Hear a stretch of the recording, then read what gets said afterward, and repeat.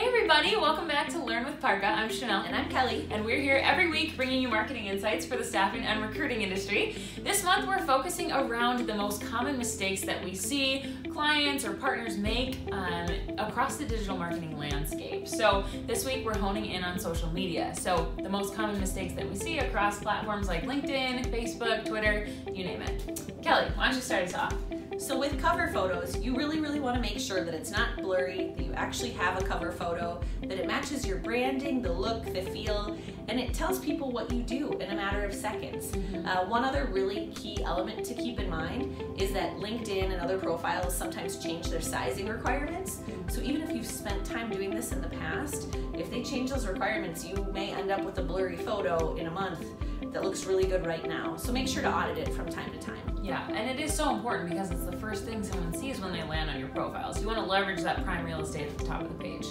Secondly, we want to address post cadence. So sometimes we see people post too few times during the week, or conversely, way too much, that even though they're posting a ton of content, it's not getting the engagement or the action that you want people to take, because you want to make sure that your content is compelling someone to take an action of some sort, whether it's clicking through to read an article on your website, or if it's even as simple as a like or a love or a comment or a share.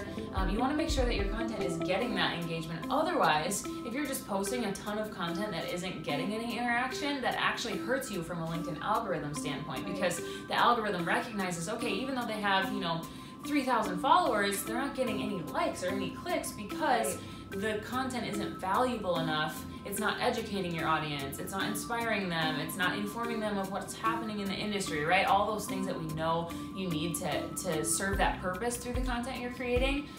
So that is really what it boils down to from a frequency or cadence standpoint, is posting at least 2 times during the week, but we recommend a sweet spot of 3 to 5 times per week. And then also posting at the right times. So many times we see people post before 9 a.m. or even over a weekend, and that really doesn't lend itself well to helping people see your content as a staffing and recruiting firm, because we know that your audiences are spending time on LinkedIn first and foremost, and it's during the business day when they're working on business development and networking and engaging with their communities on social media, and so you want to make sure you're posting at the right time of day. Definitely. And then finally, a common mistake we see is the misuse of hashtags. So on LinkedIn, the sweet spot is about 3 hashtags per post, no more than 5. That goes the same for Twitter. Facebook is actually less, recommended at 1 hashtag per post. And on LinkedIn, or any platform, you want to make sure that those hashtags are relevant to what you're talking about. So hashtag career development or hashtag recruiting tips or something like that.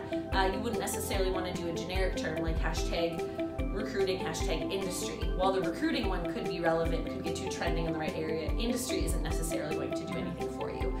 So just think through some of those topics that you're talking about and what could be relevant. And LinkedIn specifically does a very good job of populating some of those common hashtags as you start typing. Yeah. So it's helpful in that way too. For sure. That's what we've got for you this week for social media, but reach out to us if you have any questions or visit parqamarketing.com to learn more, and we will see you guys next week.